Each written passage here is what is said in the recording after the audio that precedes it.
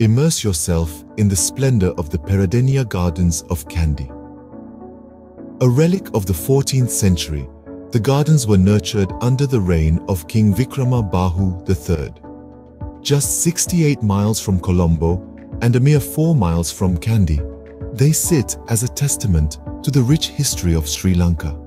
The gardens boast an impressive array of flora with an abundance of plant ornaments, useful machines, and creeping vines that produce those special spices that make Sri Lanka so unique. Every step you take in these gardens is a step back in time, a journey through centuries of tradition and culture. So why wait? Transport yourself to the Peradeniya Gardens of Kandy and experience the magic for yourself.